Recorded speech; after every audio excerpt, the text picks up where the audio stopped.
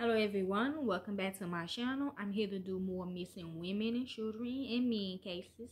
We are here to break the codes that we see in it. We are here to see where their bodies are located if they know, and we also here to see if they are alive, deceased, body suited, change your identity, or misidentity.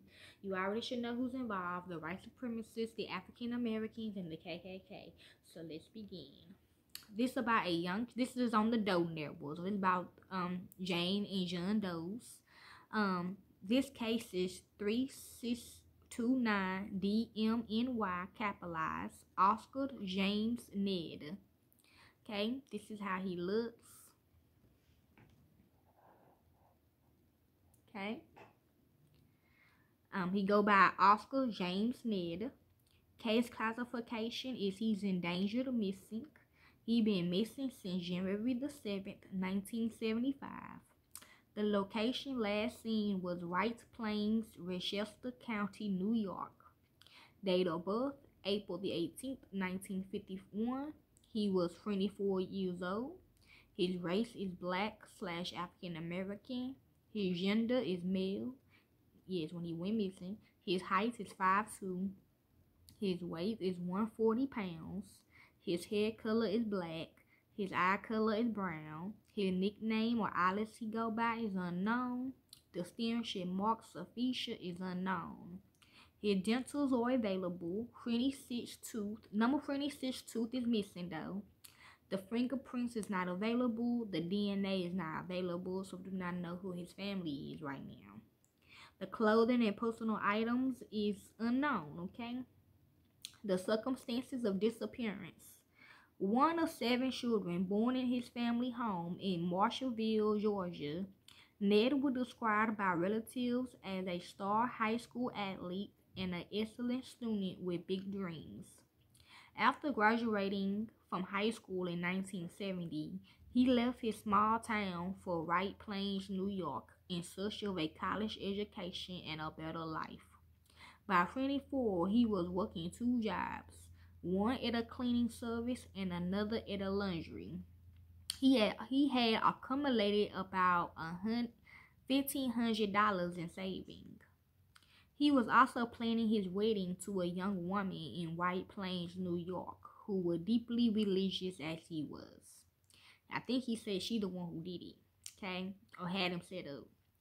And he's saying yes. In December of 1974, Nedd received a call from a nephew who was in town and needed a place to stay. Nedd was reluctant but took in his nephew. He had no idea that the nephew had escaped from a jail in Georgia days earlier. I'm hearing with Nita and James, okay? His sister last spoke to him on January the 1st, 1975. And they had a tense phone conversation about Nedd's new roommate. She informed him that the nephew had shot someone in Georgia and said, "You need to get him out of your apartment right now." Oscar was stunned and upset. His sister Nedd never heard from him again. When a week went by with no word from him, relatives reported him missing. Police found no sign of either man. Just blood splattered across the room, and a witness who claimed in a sworn statement that he had seen the nephew struggling to carry a large rug that appeared to contain a body down a staircase. He's saying yes. Then put the rug in a car trunk and drive off. A month passed with no other progress. On February the 14th, 1975, Valentine's, the White Plains Police Department received a call from the authorities in Las Cruces, New Mexico, saying they had arrested the nephew in a string of armed robberies there and in Arizona. When he was arrested, documents shows the nephew identified himself as Oscar Nedd and was driving Mr. Nedd's 1972 Dodge.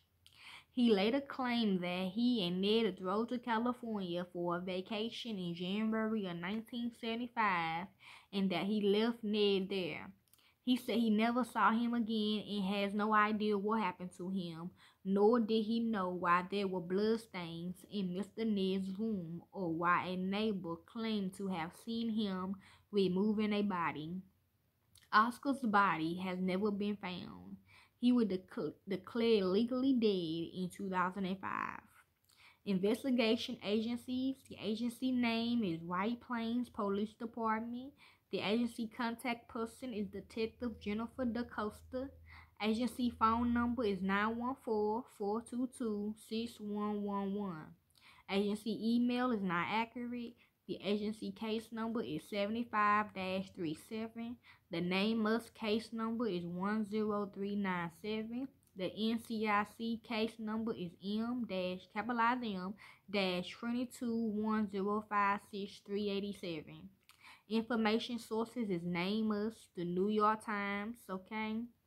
It was last updated March the 10th, 2023. That was put on this page on January the 18th, 2008. So if you would like to help with this case, y'all can. I don't do it for the fame or the money. I do it because it's what I love to do. Real families of the victims. Check the comment section, okay? We get you set up, okay? Thank you.